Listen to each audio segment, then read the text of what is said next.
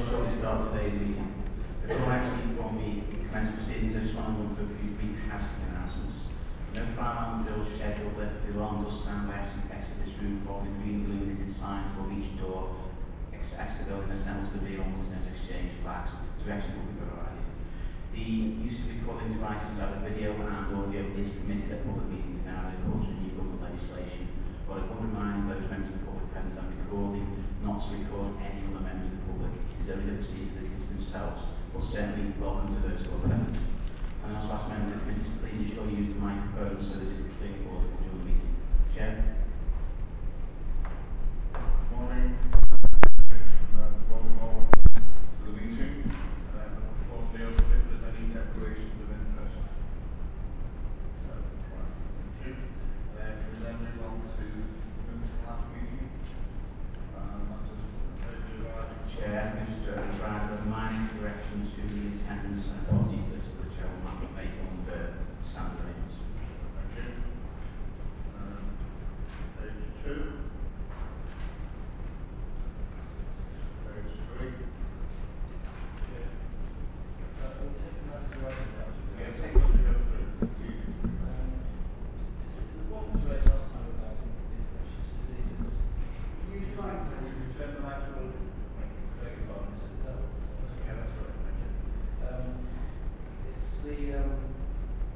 The item that was raised last time about infectious diseases, the risk from that. Given the seen increase in the risk, we should ask a couple of questions about that. Our government is not moving code to the protocol that we have. Southern code, I'm quite sure we need to yesterday, association of all health authorities. We are the guardian of the frontline preventing infectious diseases. So that was discussed and there's some guidance come out regarding about protocol that our hospital program for the technical.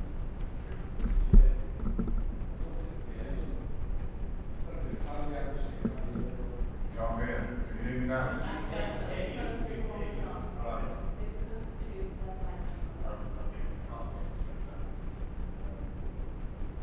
Morning. Medical health working closely with public health and also the Liverpool City Council's own emergency group in relation to disease outbreaks. We attended an exercise yesterday and we've had a lot of literature, intensive literature from public health board to be sure that measures are in place in terms of any potential outbreak of disease at seaports.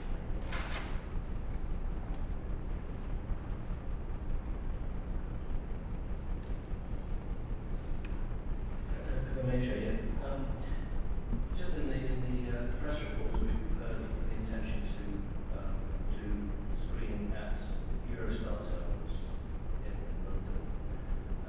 There may be a good reason why that's necessary to check, so not necessarily in Liverpool airports.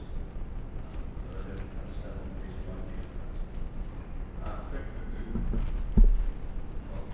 I'll give you my main thought because it's a point of origin where the screen is going to be taking place. So flights are screened and depending if they're from an area that's got suspected outbreaks or outbreaks, then they will be automatically screened.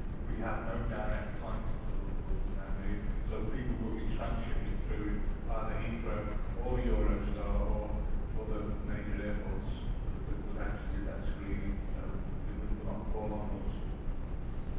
But there are no direct trains to London from these places, are there? The Eurostar terminals are being inspected. But the Eurostar, for the fact that it links France, which is a connecting country for the main flights coming from Paris, and then people will transit by Eurostar and go through an airport. Just to support what Councillor Rocky said, yes, it's based on risk, and Heathrow Airport and Eurostar are hub connections, and so therefore you could have passengers from the high-risk countries travelling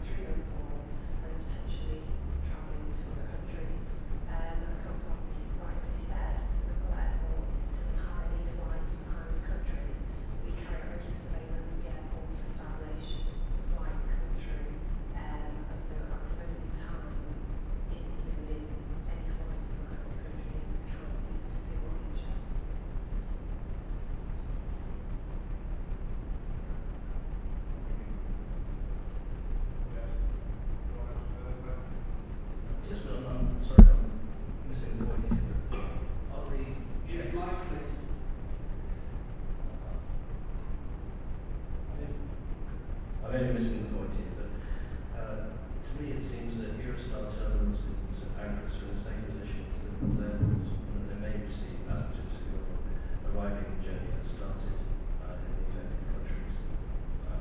Is it perhaps that is there any outcome to Were you missing the point I'm just having explained it in simplistic language? The fact is that Eurostar is Paris is the main form collector for transport across Europe and then beyond. So that's why it's made and it's checking the Eurostar points of entry and exit. Same with Heathrow. They have no direct flights. So flights that will be arriving into London from the affected countries would be automatically screened. So any on-flights, screening takes place before you get to Liverpool. So there is no call of this particular. I'm not saying there may not be, but according to the official health expert, there is no need for us to do that secondary check. And as previously mentioned, when we discussed with Public Health England and other emergency resiliency agencies in relation to potential outbreaks, Mersey Port Health do have a port health plan in place in relation to communicable disease. At the same time, we're also in the process of being a meeting with all relevant agencies to discuss the potential of any cases that could arise either at the seaport or the airport in terms of the communicable disease. At the moment, it's a moving issue, so what is guidance now maybe practice like they thought new guidance may be issued at the moment is not foreseen by the health official national. There's no need to call but have a secondary check in the likes of Liverpool and what a class as minor airports. I mean, that's not necessarily reality to Catherine and Heathrow and Manchester. It's a small airport. So, is this on the same thing? Yeah. Thank you. Do you want to say who you are? Yeah, sorry, I'm Councillor Dr. Myself, Councillor for Liverpool Town. Just a comment and a question. The comment is, screening at a port of entry for a disease with a 21-day incubation period is a political exercise. It has no medical value whatsoever, and it's actually contrary to the guidance that the government received from a lot of medical experts. The other thing is that I would ask is, perhaps more relevantly, do we get ships from West Africa docking at port here, and do we have any guidance regarding those ships and crew and presumably passengers on those ships? Which I think is a lot more relevant than people flying into the airport or indeed arriving in Eurostar. We do have potential to have ships from West Africa, and rightfully so, there is the potential that maybe someone on the ship possibly could have contracted the disease that we're talking about, potentially could be Ebola. We've had meetings with Public Health England, and in terms of the regulations and legislation that governs ships, they have responsibility to report any illness or suspected disease in relation to any crew or passengers on the vessel. They have to submit a maritime declaration of health. So there are already measures in place, not just for Ebola, but also for any other types of communicable disease for any vessels arriving at the port, which will pre-notify us of any potential eventuality. We have had some meetings with Public Health England, and we do work closely with them in terms of potential Ebola and things that we need to observe, like questions that we need to ask when we go on board vessels to make an assessment. Thank you. Move on then. Page 4.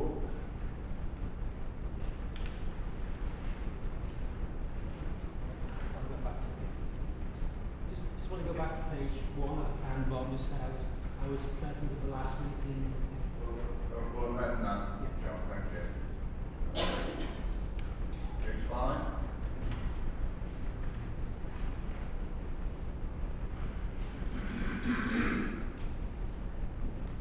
Page 6.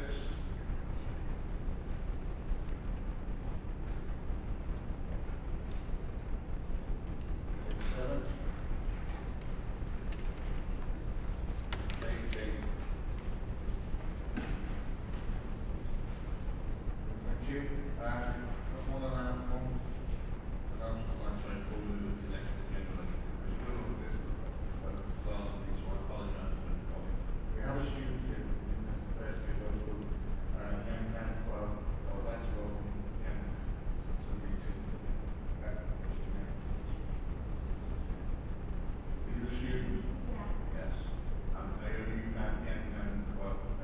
It's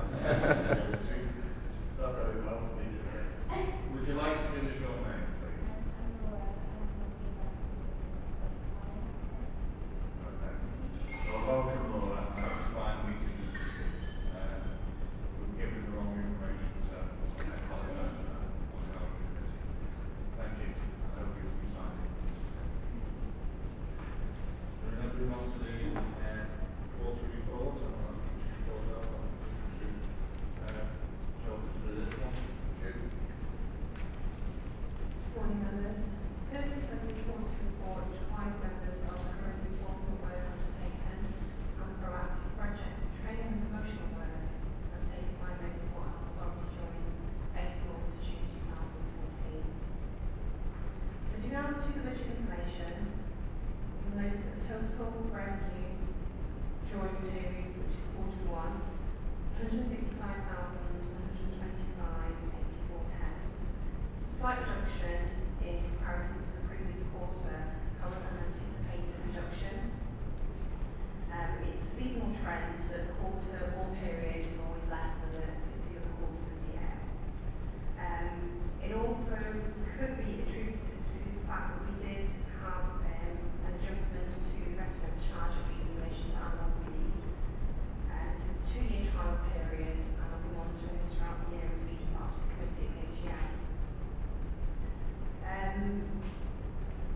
Notwithstanding that, the total that we received this quarter, there's actually been an increase in the overall revenue totaling 26,000, so it's positive, which indicates that there has been an increase for that period. In terms of official imported food checks, during this quarter, Port Health Officer. Is that because of our charging ones? Changing our charging ones? We've had more activity. It potentially could be, yes. It could be one of two things. It could be, yes, that by amending that charge, we've had an increase and ultimately it's assisted revenue. It could be that we just had an increase in policy through the board that's subject to fair charge. The only reason I asked that question, colleague, is that we reviewed our charges and we were considerably higher than across other port areas, so we reduced our charges to try and attract more trade to the ports. I was just trying to ask the question, but it has had that effect. We're probably too early at this point to understand that. I think it's probably more of a long-term situation.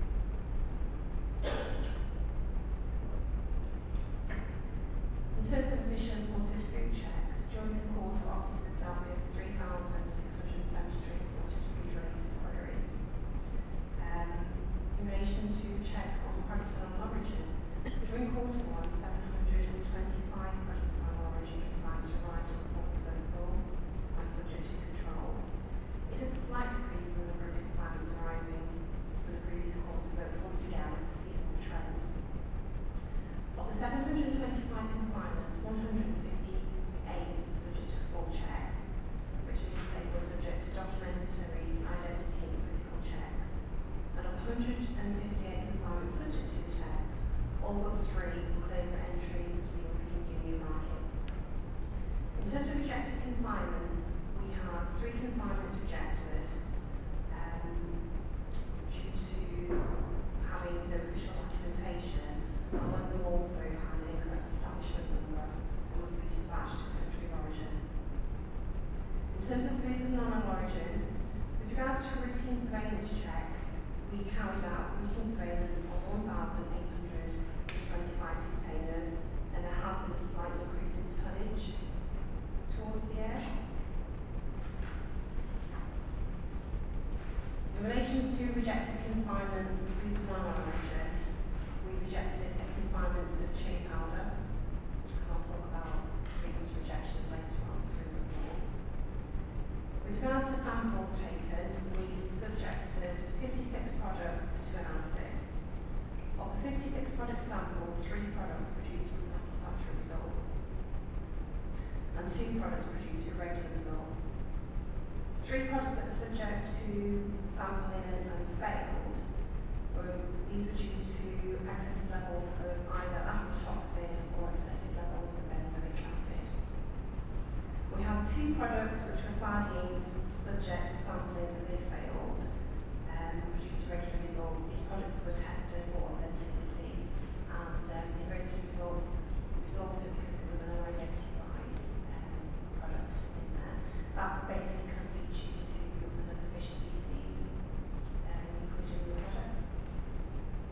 The sampling of the soda drinks were conducted as part of the Food Standards Agency surveillance grant, and therefore the products for sampling were transported inland prior to receipt of analysis.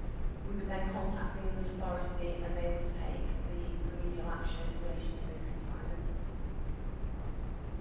In terms of international health regulations, during this specific quarter, Port Health Officers processed and actioned 1,139 ship arrival submissions.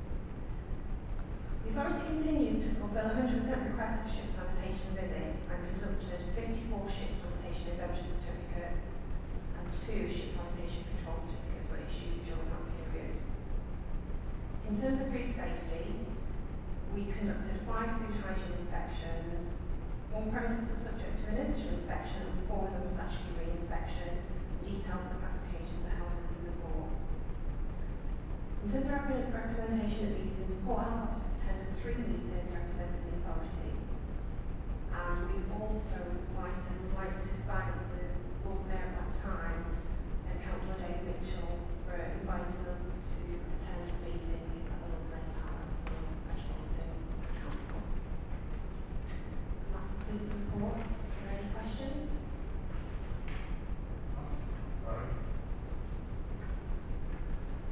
Thank you. Ship sanitation control certificate, what's that and why is it different from the other ones? What happens in terms of international health regulations, vessels every 6 months are subject to ship sanitation inspections.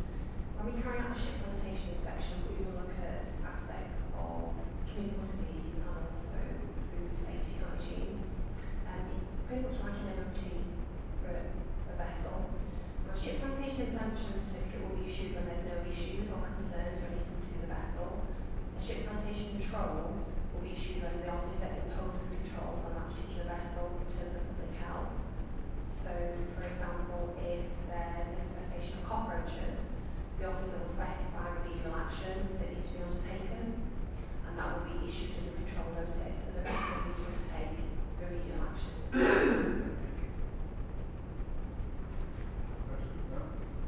Thank you.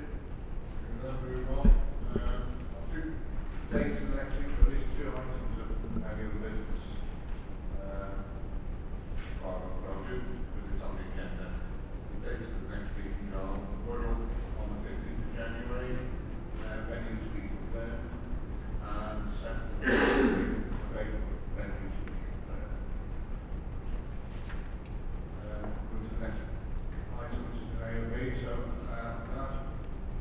Council Micro, we went to the annual conference in London, and just give us a brief synopsis, and with that, Carol will follow that with an update and announcement for the next conference. John, your microphone is faulty. Could you use the neighbouring one, please?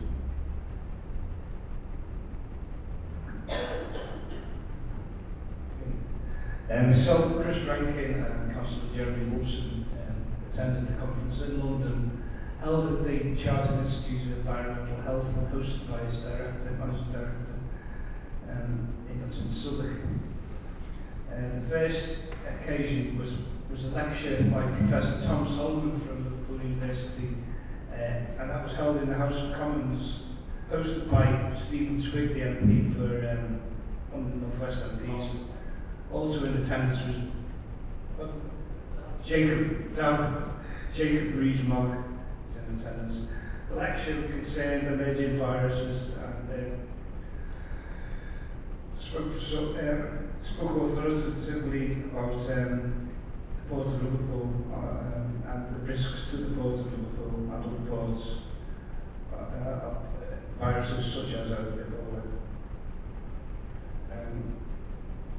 one of the elements of the conference was that the course time was split between events that were interesting to officers and events that were interesting to councillors, so that councillors or members didn't have to sit through stuff that didn't concern them at all, so it was far more interesting than in the past. The final event was held on one of the ships on the River Thames, and Jeremy Wolfson accepted the badge of office for the conference coming to Liverpool next year, which Nicole is going to talk about. Thank you, Mike. My apologies again. The badge of office has been handed over to myself as chair of the Board of Health Authority, because I then take the post of the president of the Association of Board of Health Authorities. We're going to do, because I'll bring Michaela in that, because I'll probably have to tell everybody what's happening and what the plan for next year's conference. I'll speak to them. Thank you. As Councillor David Roach rightly said, we were successful in obtaining hosting the conference 2015 at Liverpool Town Hall. It's early days because the conference is until September, but we have secured hosting at the Marriott Hotel, which is a central location in Liverpool. The intention is that we will have a 3-day conference, and we will pretty much retain the structure of the previous conference, where we will have separate sessions for members and officers. As I said, it's early days, so we're currently only in the draft proposals of the structure of each day, and I will update the committee during the next quarter committee, and as I progress through securing events and speakers for the conference. Yeah, so what we intend to do is in January we should be in a better position and have more information and solidify more of the arrangement. So we will actually go to press with a official handover from Jeremy to myself and the chair, and then we'll do a press release on the back of that. So it's probably better to do that so we can launch our conference as early as we can. The only failure is this year's conference, which was the initial actually wasn't launched early enough, so a lot of delegates didn't know about it, didn't attend. We tend to rectify that to make sure we get as many people and as many partner organisations involved in this conference. Members, we hope what we tend to do, we invite them to attend the conference. We'll make provision that we can attend the garlic dinner as well. So we are moving forward on this issue. All credit to Nicola to get us where we are now is a significant step forward from where we were last year. Mike, do you want to comment? Sorry, I neglected to say that I was asked to ask Peter Dowd, who's the leader of Central Council, to come to one of the events, in fact maybe hold one of the events in Sefton. He has agreed to do that, and we should. You can liaise with Nicola, because we're going to hold a host of events in a neighbourhood. The police obviously plan that into the 3-day conference. We haven't got an issue with that. What we intend to do as well is invite the 3 mayors from the 3 authorities to attend the gala dinner. And if they choose to attend any part of this conference, we're welcome to. We are making plans and trying to make this successful. I promote Liverpool and the City Region and the Board of Health Authority in the way so we do. A lot of the delegates are very enthusiastic about it being held in Liverpool. I think probably a lot of the delegates we remember last time